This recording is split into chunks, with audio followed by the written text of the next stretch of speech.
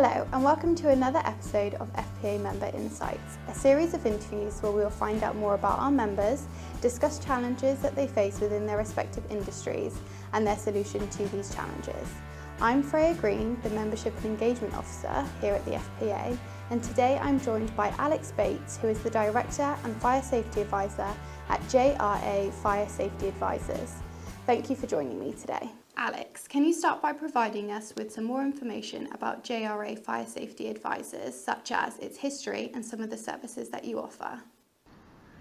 JR Associates Safety Limited was founded in 2006 by John Bates and Ron Field, two ex-West Midlands senior fire safety officers. The company was founded after both retired from the fire service, but it actually fell right in time because in 2005 the Regulatory Reform Fire Safety Order was obviously enacted, but it didn't come into force until 2006. Obviously in 2006 that's when we entered the market. So it all sort of fell right into place. Unfortunately, with their contacts, they already had an established sort of connection with a local fire alarm company. So naturally, they went and visited that individual, and that led to us taking on office space. And that was really the kickstarters of the company, because it allowed us to sort of get in with an established organisation, and they sort of promoted us as a new company within the industry. But because there weren't many sort of companies around as it just came into play, we sort of hit the market running. Now we offer fire risk assessments, fire compartmentation surveys, DESIR assessments, means of escape planning, fire policies and strategies, they're our sort of main focuses.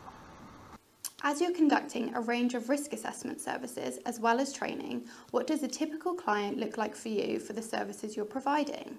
We deal with many clients. We have our sort of healthcare premises, residential premises, and then we go into the office and shops, industrial and sort of manufacturing areas. So these are typically clients that may have had an inspection from insurance companies or a enforcement officer, and they may have been given a thing such as an enforcement notice or a prohibition notice. At that point, they would then come to ourselves, and that is where our job really starts. So we start to look into their building and why they may have been given these notices or improvements to make. So we tend to come across clients that might not necessarily be up to standard, and that's where we start and sort of provide our services to get them to a point where they're in line with the correct code of practice and that they're actually compliant.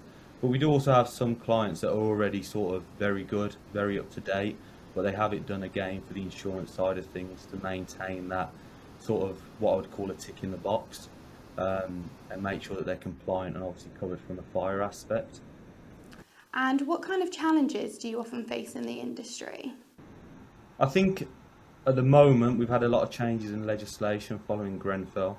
So over the last 5 years I think there's been a massive sort of change within the industry, and this has led to clients that are sort of, I'd say, being given information at the very late stages.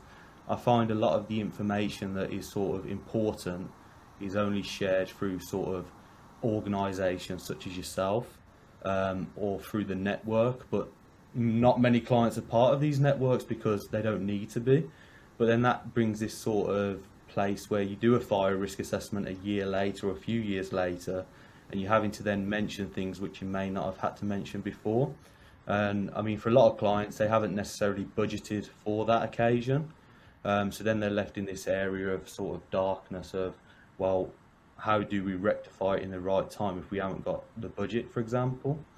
And I think another area that we find is that recruitment at the moment is very hard. I was very fortunate because my grandfather's an ex-fire officer, so I left education and was sort of brought into it and mentored for 2 years.